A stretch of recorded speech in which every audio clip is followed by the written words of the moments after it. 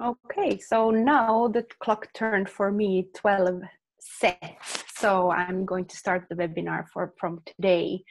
Welcome everybody to this webinar. I hope you're all doing great this Thursday. My name is Sofia Svanbeck and I'm going to be your host today. My awesome colleague from 42 Sweden, Giuseppe De Simone, is going to present today. And he's going to talk about the building blocks for organization. So really happy to see some are still dropping in and we can just start. So some of you are maybe familiar to the Organic Agility webinars already. This is now the second part of a series that we are keeping.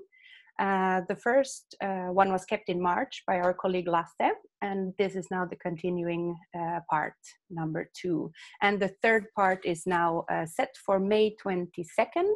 It's not published yet, so stay tuned for more information about that, for example, on the meetup groups, social media, or on the website. Small practicalities about how we want to work with you today. We really want you to be interactive with us, so feel free to use the chat for anything, any comments or other things you want to let us know. Make sure that you're writing to all panelists and attendees so that everyone can see what you are sharing. Throughout the webinar, you might have questions, so please use the Q&A and in the end of the webinar, we will be going through the questions with you. This is going to be a recording, so the webinar will be published later on our website, and also in the post email that you will be getting from us after the webinar, you will find the links, so you can share this with friends and colleagues, or even watch it again if you like to. There will, in the post email, also be a little bit more details about links and stuff that we are mentioning today. So feel free to respond also to the email if you have anything you want to ask or something is unclear. I'm not gonna keep you waiting for Giuseppe's nice talk, so I'm giving it over to him right now. See you later.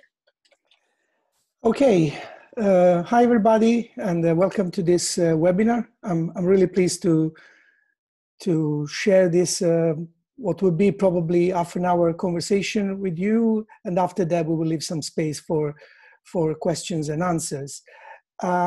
Before we get started, I would like to ask you, a question, and we're going to use the Q&A since the poll is disabled here. Just I want you to answer in the chat. Okay, which of you participated to the previous webinar? Just to have an idea about how many of you had attended that. Feel free to share in your chat, in the chat about that. So I see, like, okay, looks like no one attended the first webinar, or just one person. Yeah, a few of you. So thanks for the answers. I mean, this is kind of telling me that we should probably, say a few words about the previous webinar, like make a recap before we move into that. But let's get started anyway. I want to start by telling a story. And by the way, I think it would be a good idea that I switch off my video so that you don't get disturbed and you can see the full slides and you get disturbed by this nice flip chart that you see in the background. So I'm gonna stop my video now and start it again when we do the question answer. So I want to share a story, and this story is about my son. He's passionate about animals and he's passionate about science, and he would like to start like zoology, animal science at university, and his dream is to like participate to some rescue projects of animals in danger of extinction.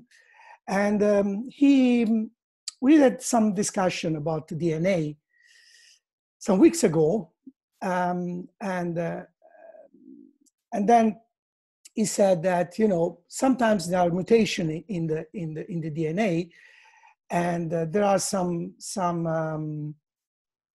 animals that are at risk of extinction because of changes in the environment, and sometimes this might be like also good for the whole ecosystem, right? And they explain me that some of these mutation happen in our organism all the time. Like we probably, you know, in these days, it's all about understanding RNA, virus, and so on. But some of the mutation that happens in the DNA cause no harm. Some are helpful because they helps in the evolution, some causes diseases, right? And all mutations are determined as responses to changing circumstances. So I was thinking about, like, you know, if organization and company are also kind of organism, and you know, sometimes, you know, we are triggered by change. But what are these changes? I mean, how the company change skin and mutate, you know, to respond to changing circumstances? What are these changing circumstances? I mean, we can say there are two kinds of things. I mean, two kinds of triggers. I mean, there are, first of all, outside-in triggers, right? And I want to show you that, to talk about, for instance, I mean, this curve. I mean, probably all of you know this curve of diffusion of innovation from Everett Rogers, that then Geoffrey Moore completed by explaining that, you know, in the life cycle of a market, of course, we go through this different kind of customers typology, but there is a shift between early adopters and early majority, and there is a chasm. So if a company wants to move to sell to an early majority, they have to shift their strategy dramatically from a sell to make strategy, where you try to sell your vision to customer, and then you sell enough to be able then to produce, to a make to sell, when the focus should be on quality, performance, of speed, right? And the big change is that this market cycle length that used to be before, like between 50 and 30 years, now is shrink very much from 5 to 7 years. And this creates a big problem. And the first problem is that, you know, usually in the past, companies were used to reorganize to adapt this shift in the market. And, you know, having a market cycle length, the market's life cycle of 15, 30 years, you know, company, you have the possibility to reorganize, to structure the processes in order to adapt to different customer types, and especially to shift from focus on effectiveness to focus on efficiency. But now that the cycle is shrink to 5 to 7 years, you know, if you want to use the same way of adapting by reorganizing and restructuring, that it's creating a lot of stress and fatigue. And we see many companies are having reorganization every 12 months, sometimes even every 6 months. And that's created a lot of disruption in the companies. And there is so there must be a better way to adapt to this faster change. Another problem is that if you are on the peak of the market, where the market of this curve, where the market penetration is 50%, and you dominate the market, probably you dominate the market according to the apex dominant theory from Dave Snowden, because you are very much adapted to their circumstances. It means that you are very much adapted to focus on quality, performance, on speed, on efficiency, on processes. And then how can a company that is optimized to this can maybe start a new curve and start to innovate again? And that's also another big problem that company has. So another big question is that how we can, you know, be optimized on performance and speed in some market or for some product, and then, you know, maybe start innovate to penetrate new market. So that's the first trigger, and that's something that would require a change in the DNA of a company. But let's look at also some inside-out triggers, right? And we're looking at what is called the pyramid of results. So if a company, you know, normally have a vision, and then actually you can achieve that vision by setting some goals, right? And the way to achieve the goals is through the results that every person in the company achieve. But these results are, of course, triggered by the actions and behaviors of the people in that company or that organization. So, however, there is something more than that, because the action of the people are triggered by people beliefs, which, by the way, are shaped by the experience that people live. I mean, our brain is a connecting machine. So you know, what we are shaped by the experience we lived since our childhood, and of course the experience we live in our companies, and that create wide frames in our brain that help us interpret the reality and decide what is right or what is wrong. So traditional companies have been able to manage actions and results to be able to achieve a vision, right? And they try to manage action and result by creating alignment on the structure, alignment on tools, processes, roles, responsibility. And this is something that works pretty well in a pretty stable environment where something is not volatile. But, you know, in a very fast changing environment, you know, how can we imagine to manage, you know, people action? Like if you over constrain system, we all have probably experience of that. If you over constrain a system, that people are starting gaming the system. So, and we cannot assume that one person can control everything, but the decision making and the actions and should be distributed and delegated to those that are closer to the problem. But on the other side, how can you ensure that in this case, you know, not everybody is going in different direction? So the way to do would be actually to create coherence on the lower part of this pyramid. First, because this give us a much more powerful leverage, but also because you can create autonomy by creating cultural coherence. And you create cultural coherence by creating ritual, storytelling, and as we will see later, proper leadership behavior. Okay, so this was just a little bit to sum up what my colleague Lasse spoke about in the last webinar. So I have a question for you. I would like you to answer. I'll give you a couple of minutes reflection by using again the chat. Think about your organization. What do you think would be required to your organization to move from a process alignment, which is the top part of the pyramid, managing actions and results, to more cultural coherence, meaning like leading on the beliefs and experience level? I will give you a couple of minutes. I'm interested to look at your, to see your thoughts.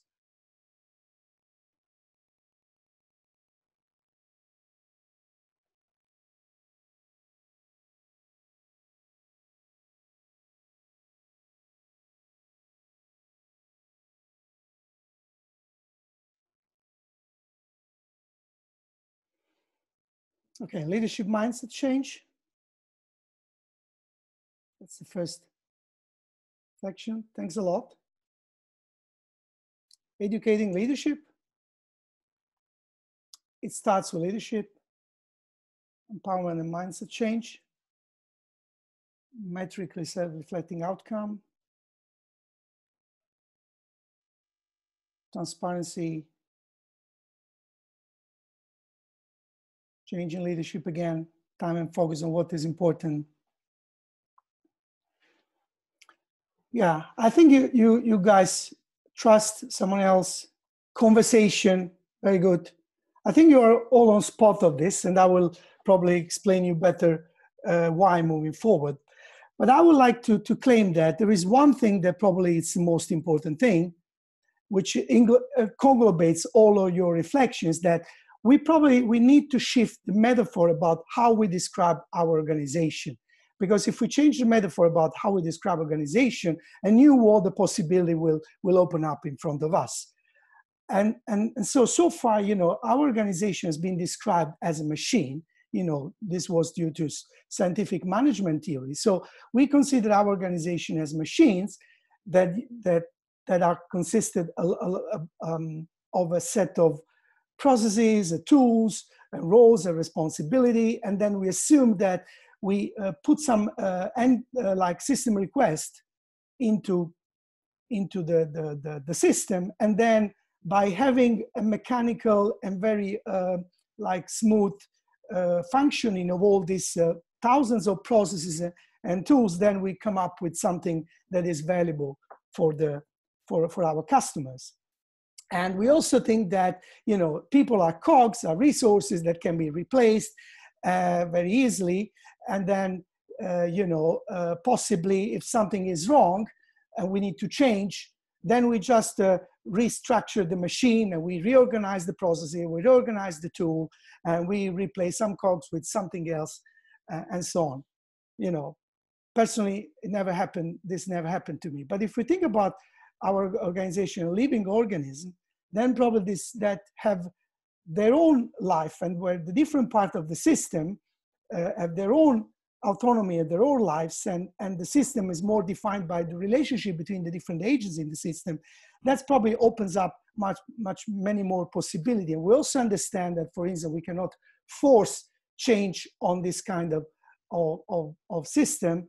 And already Peter Drucker used to say that you can take a herd of bisons wherever you want, as long as they want to, right? And we also understand that, you know, probably this kind of organism cannot be led through process and tools, but must be led through principles, because that having a coherence around principles and values will allow these different agents in the system to take their own decision, but still be coherent with each other, coherent with vision. And already, you know, W.E. Deming used to say that, you know, don't copy the tool, copy the principles, right? And this is something that it's very much understood by you know, decades, and still, you know, companies believe that, you know, they can copy paste from others. If you have experience about agile transition, it's everything about implementing that framework more than another framework, and so on. And it's not about, you know, understanding the values and principles, create a coherence of behaviors around those principles that will then, you know, given the context, will create the right practices. And that's the reason why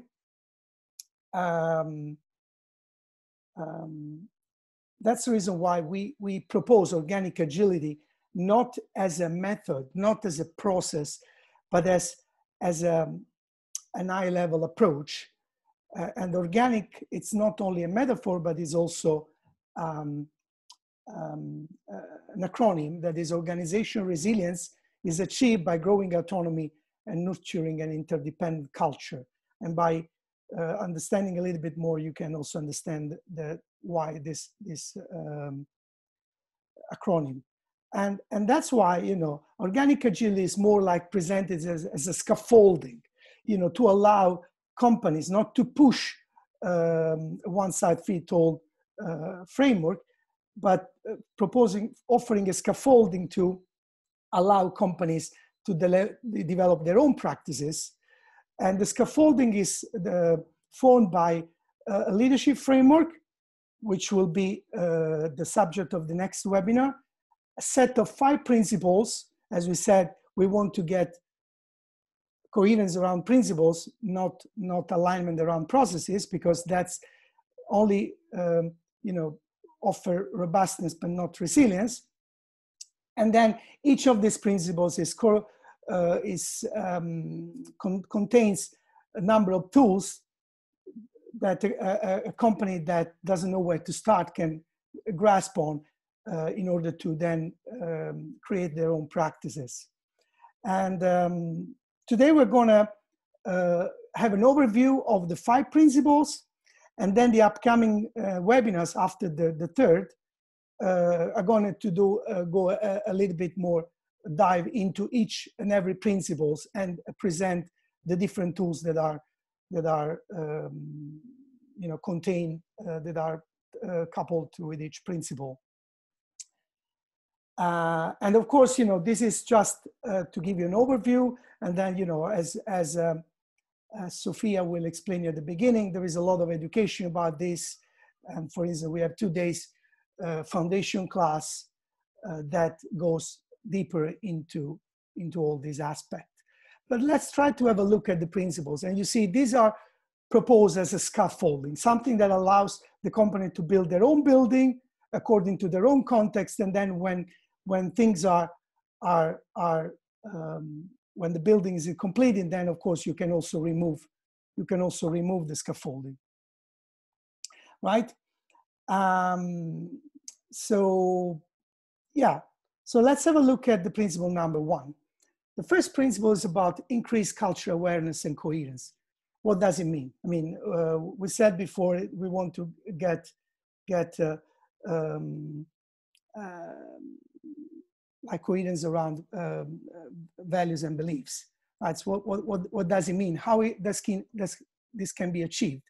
And I want to introduce to a framework that we use, which is called competence value frameworks. So it's a lot of there are a lot of models around making culture explicit, but we believe that this one is the one that is more corroborated by research. And this starts with the research in the 70s about what are some parameters that or key success factors for companies to be successful. And these two researchers, Cameron and Quinn, came up with 38 parameters after research in the 70s. But since you cannot do so much with 38 parameters, they put these parameters under statistical analysis, and they came up with 4 different cultural archetypes around this dimension that you see in this picture. And this provides a way to visualize culture. So let's have a look very quickly at these 4 archetypes. So on the bottom left corner, you have a kind of cultural archetypes, which is very much internal focused and very much, valuing centralization. The key word of this kind of culture is called control, right? It's also called hierarchy. And the key word or the mantra for this kind of people having this kind of culture is doing things right. Of course, this is an archetype, so we will see no culture is specifically on identical to an archetype, but usually the culture of a company is a combination of different culture. But typical culture that is very much skewed towards the control is the culture, for instance, of a big bank or insurance company, or companies that are very much operating in a highly regulated environment. Then on the other side, on the opposite side, you have a kind of culture that is very much externally focused and very much looking for diversity. And the key word is create. So this is typical culture of a startup maybe, and the mantra of this kind of culture is doing things first, right? Of course, you can understand why this is called competing values framework, because these 2 archetypes that are opposite with each other, they are competing with each other, because doing things first and doing things right, they are in a way like in a tension within each other, right? And of course, each of these cultures as a kind of leadership, as a good attitude, but also a little bit of fallbacks or drawbacks, sorry. Then let's have a look at the other 2 kind of cultures. So on the top right corner, we have a kind of culture that is internally focused and is very much value diversity. And the key word is collaborate. And the mantra for this kind of people having this culture is doing things together. So there's a lot of focus on collaboration, a lot of focus on human development, a lot of focus on coaching, mentoring, and so on. On the other side, you have a kind of culture that is externally focused and very much centralized, which is called compete, right? And the mantra of this kind of culture is doing things fast.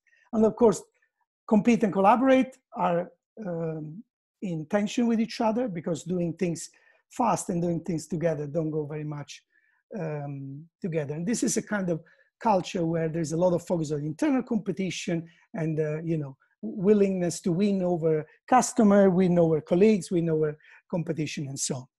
So as I said, this gives 4 archetypes. And then, usually the way you can visualize an organizational culture would be like a profile, which is a combination of all of this. And creating awareness, and I will show you what is the tool that organically provides to visualize the culture.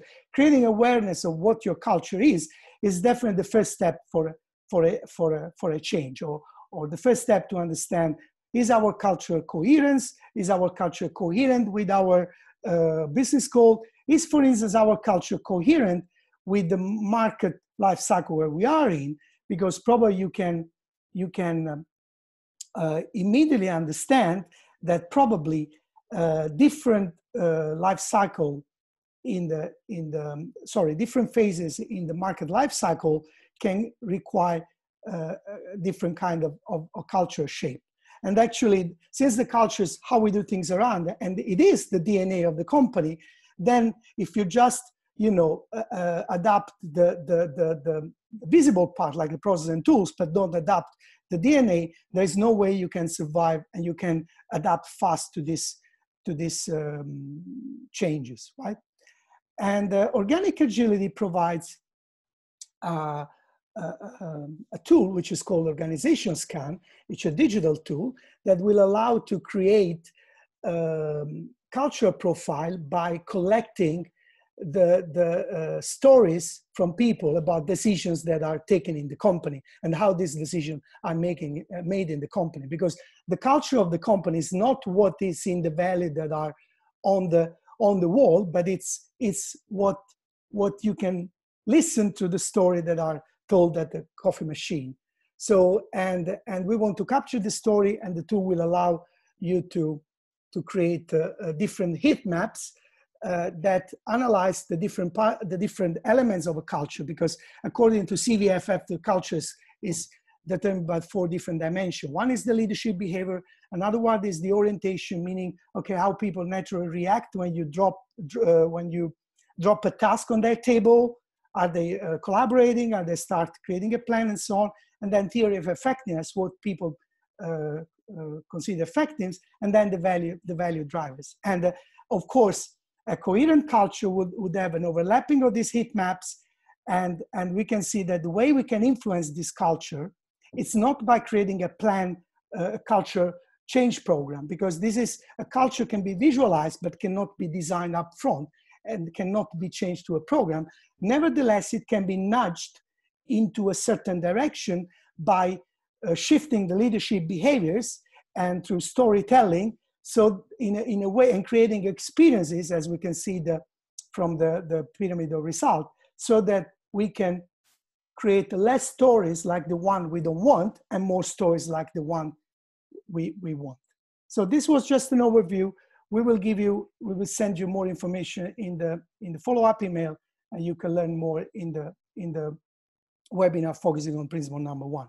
So let's go to principle number 2. This is about situational decision making. So everything in organic agility, or nothing in organic agility, is right or wrong. Everything is about being coherent or incoherent about the situation. And of course, also when it comes to leadership, there is no right or wrong leadership behavior. There's not right or wrong decision-making process, but there is also a right or wrong leadership behavior, or the right or wrong decision-making process, depending on the context and depending on the cultural background of your company.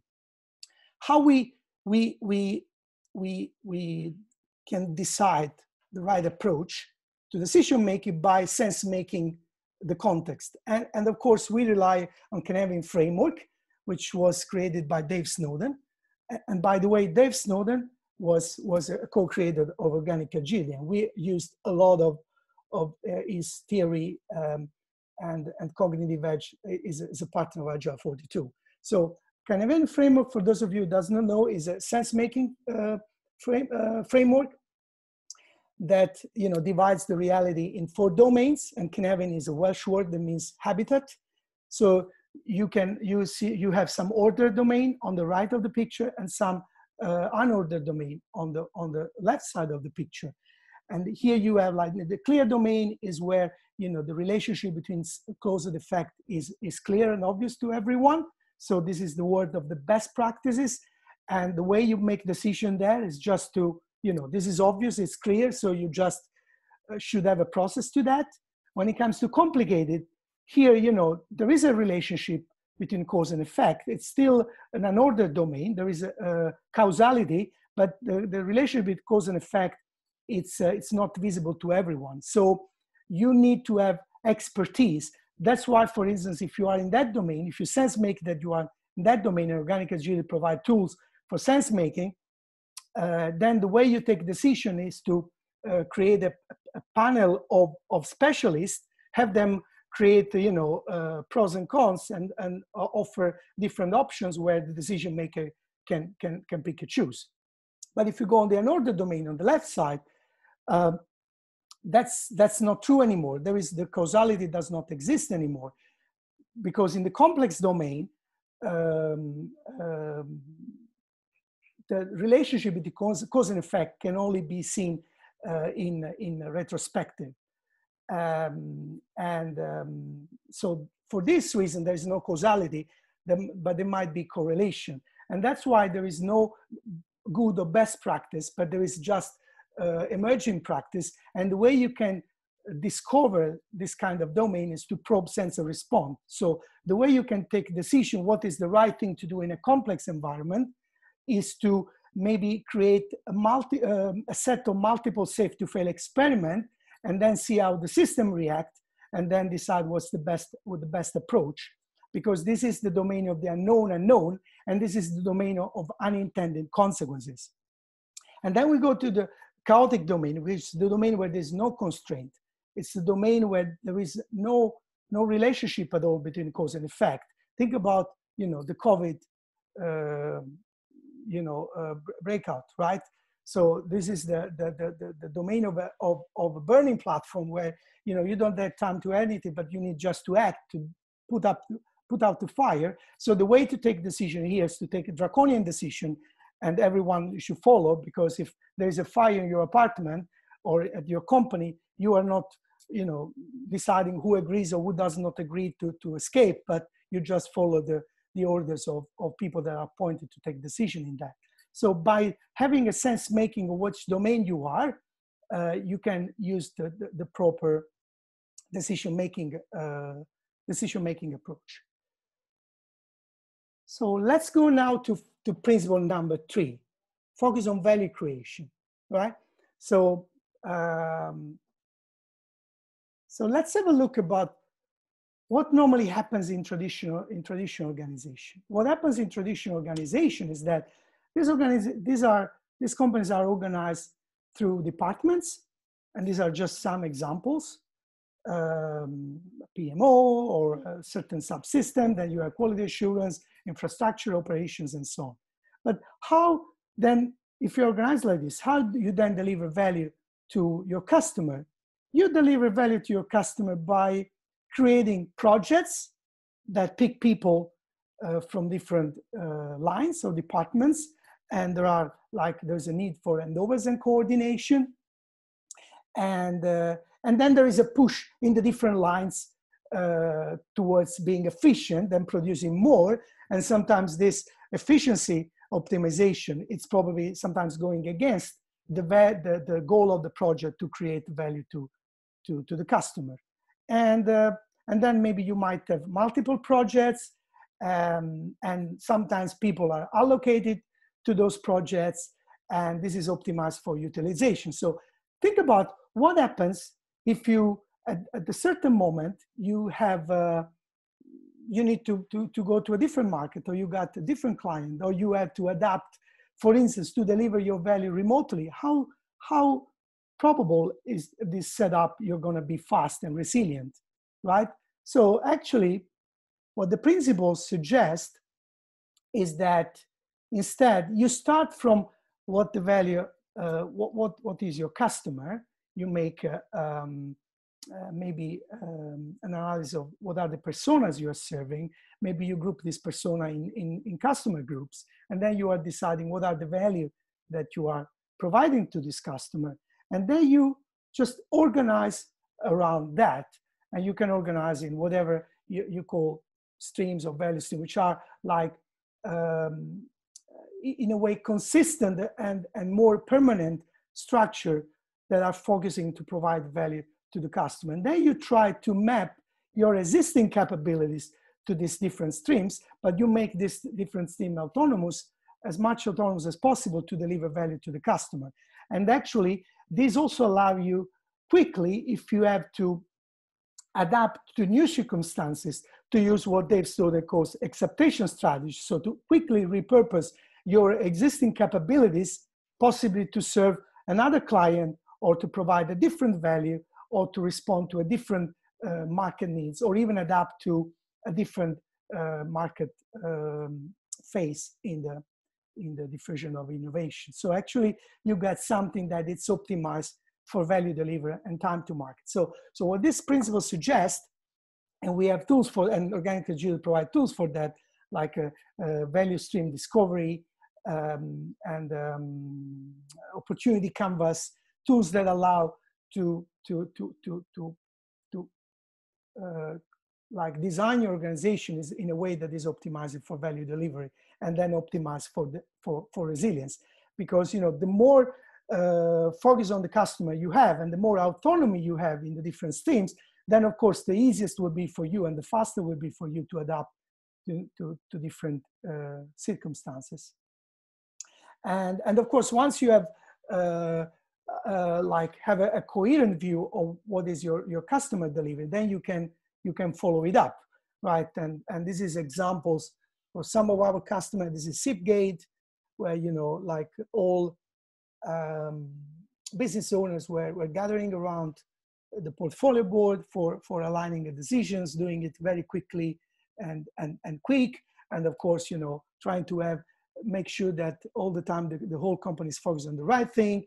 And then this is another example from Bubble, and this is another example from Siemens. I mean, you have like €1 million kind of work visualized on this company. So let's go to principle number 4.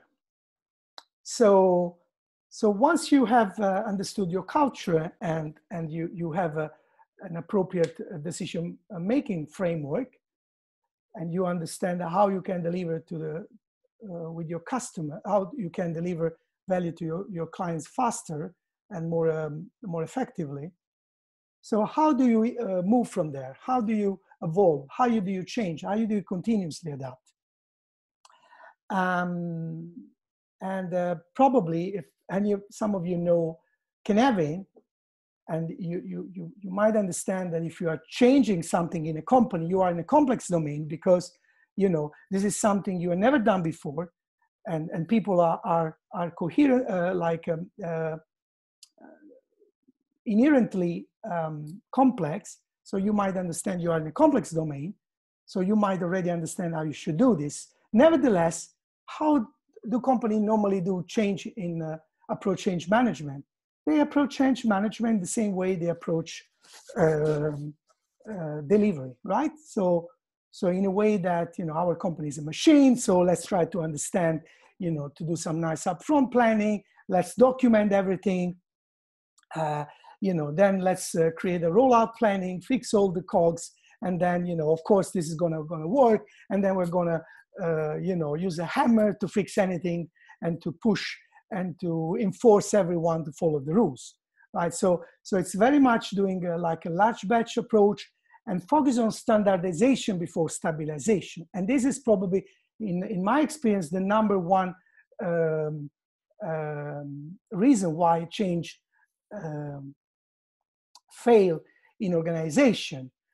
If you just think about agile transformation, I mean, it's normally, like what normally happens is that you have an agile change department, agile change program, and then you have a number of coaches that are working very hard to create the specific company agile handbook, and maybe not only coaches, but also people who don't have any experience, and they create a perfect handbook that is standardized for everyone, so that everyone can work the same, even if they've never worked like this before, and now you push and enforce this to everyone. I mean, if it sounds familiar, if this sounds familiar to some of you, you are welcome to give me, let's say, a feedback in the chat, right? And this probably takes 9-10 months, if even not more. And then at the end, if you think about the market life cycle, which is 5 to 7 years, then after 12 months, you probably have to adapt again. And then it's already too late, right? So let me have a look at the chart. Yeah, it does perfectly, right? So yeah, I've seen this as many of you. So what does organic agility, so if you create a change project, you are doing it wrong. So what does organic agility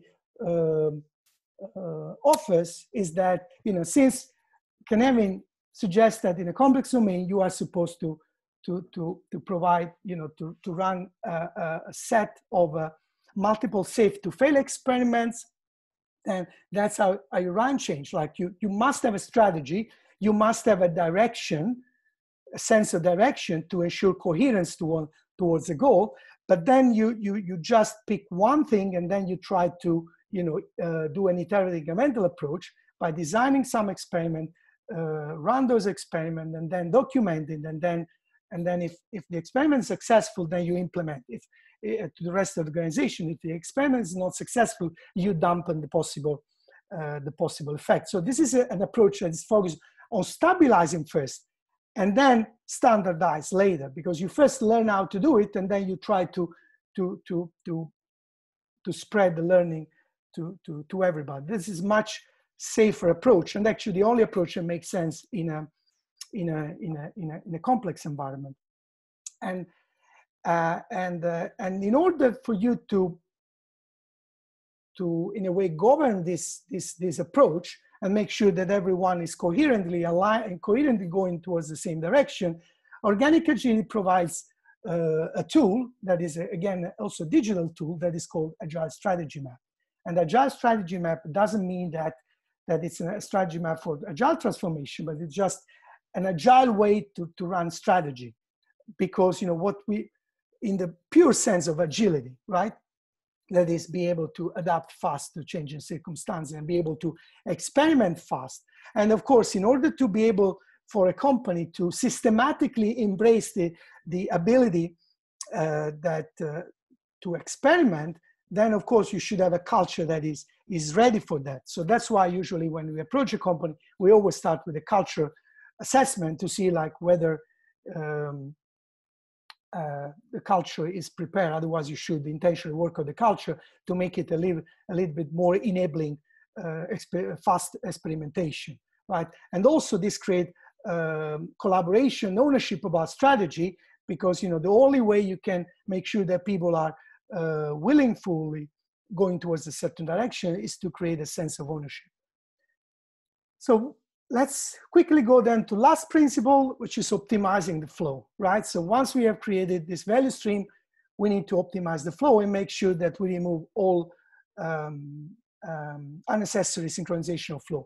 And I must say that while all the other principles are more based on complexity theory and complexity science, this is probably the only principle that is more based on system thinking and lean thinking. Because once you have achieved what is suggested from the first four principles, then you are probably more in a complicated domain. So it's much more appropriate to use lean thinking and system thinking. So, and again, if you have a look about how normal organization happens, you normally have 1 or 2 releases a year, and then you have multiple projects that have to align towards this delivery, and this project have dependencies, and you have project managers or product owner running around and try to coordinate and make sure that everyone is aligned, and then we have our great release, and hopefully maybe some nice big planning, right?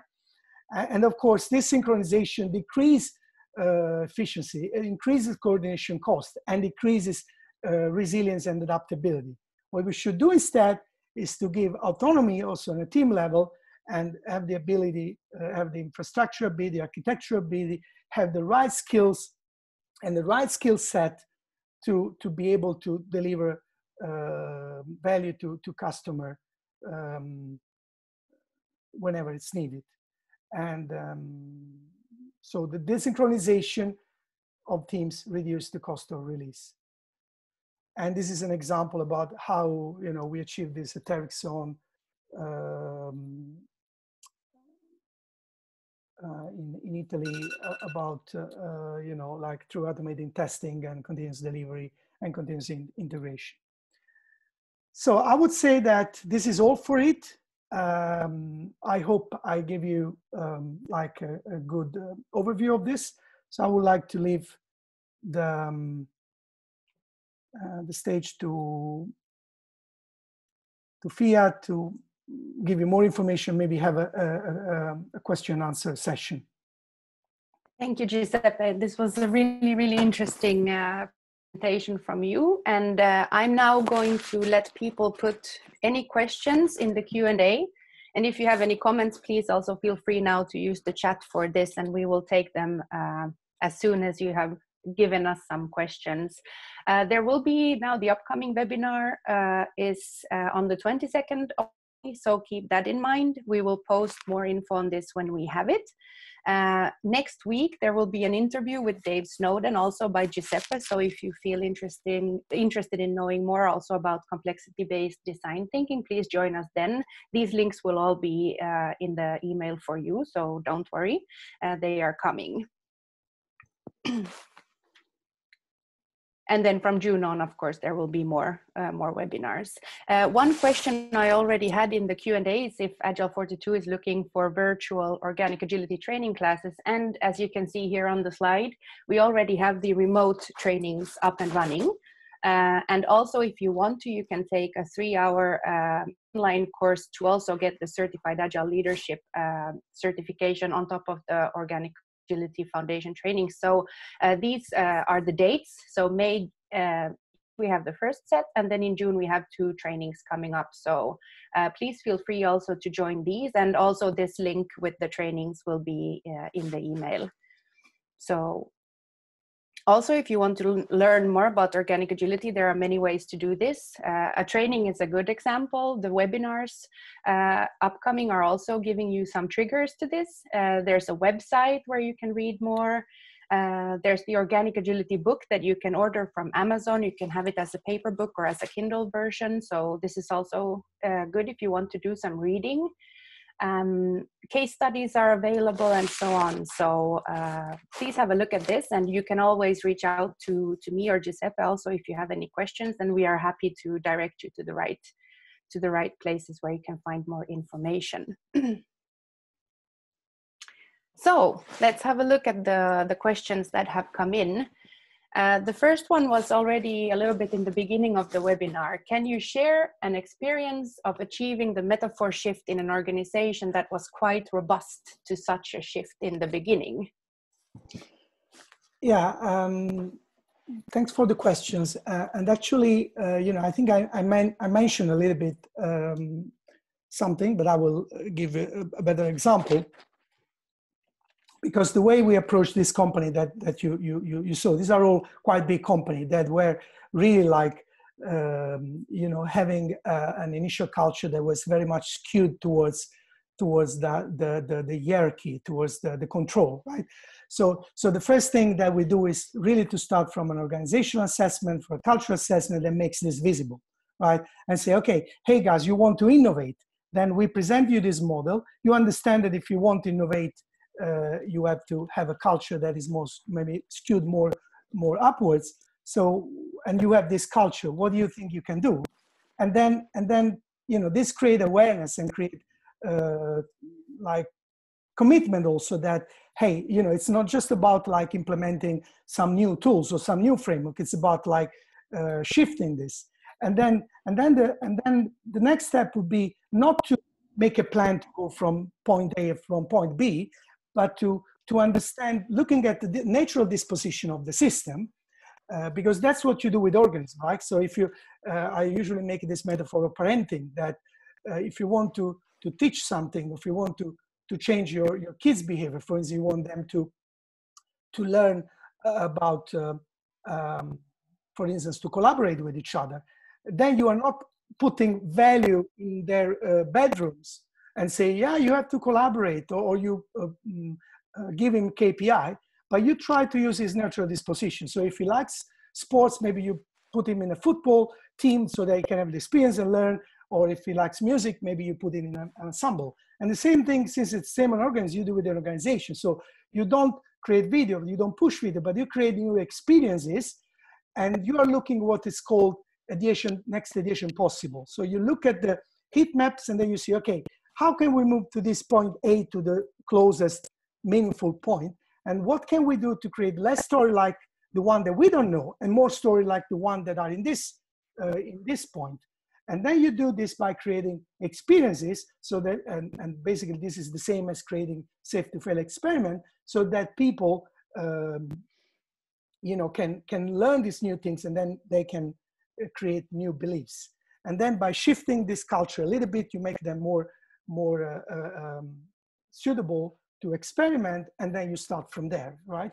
So that's what we start from cultural assessment, and then do certain intervention that it might be then strategy map and so on.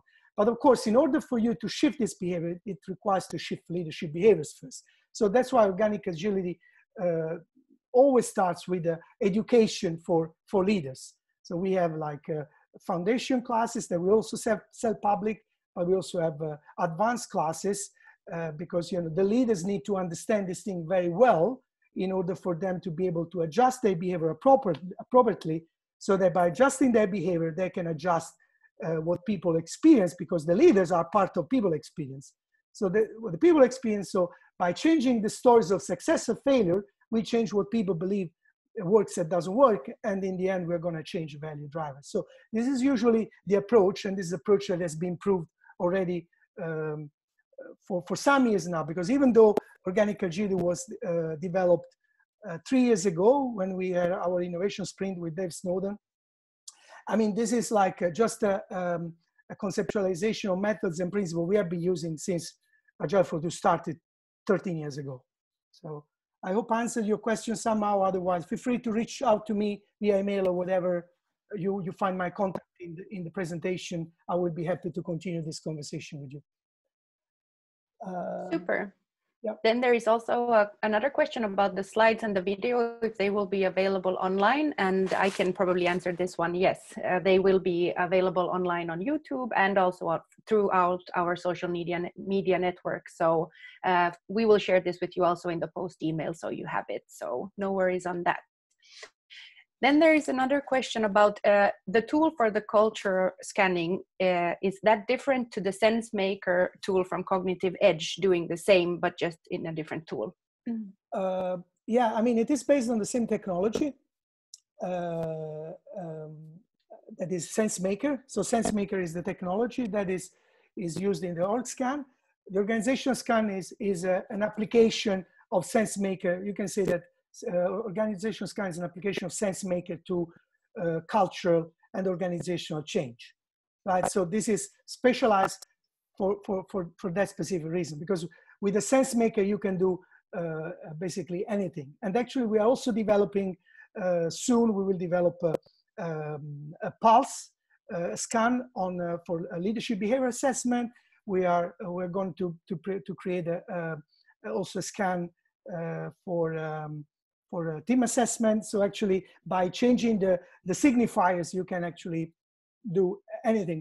We actually just now created also a pulse to probe a little bit our clients about how they are dealing with the COVID breakout, so that we can create a report and make it available to the so it's the same technology, but it's different application, and the Cognitive Edge has dozens of different applications as well.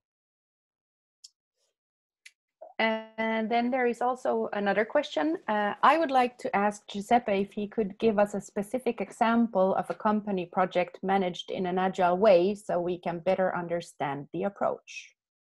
Roberta, do you think I answered your question also by answering the previous question about how you can have the approach? Yes. Yes. Okay. So okay. Roberta is happy. Okay. And again, feel free. I saw read that you are connected with me on LinkedIn. Super, very happy. So let's keep the conversation, and I'm happy to answer more questions. And of course, I did a CAL Organic Agility Foundation CAL Monday, Tuesday this week. Of course, if you are 2 days talking about these things, there's much more. And then there are advanced classes as well. And so there's a lot of, and actually we have the book that you see the link, and you are welcome to buy it on Amazon. That's gonna give you also like pretty much exhaustive explanation what this is about. Yeah. for now, I don't see any more questions. Also, the chat is not anymore filling up with questions. It's more filling up with thank yous. Thank you also for participating in this webinar. We had a lot of people here. It was really, really nice to see you all. I think we can end the webinar for now, and we hope we see you in May again, or also next week, together with Dave Snowden. So stay tuned for the email. It's going to come as soon as possible to you with links and stuff, so you can follow up on that. And let us know if you have anything we can help you with. Yeah, let me just thank everyone for the great feedback and the rewarding comments I see on the chat. So really appreciate it that you appreciate it. So thanks a lot. Have a good day. Stay safe. Bye. Bye-bye.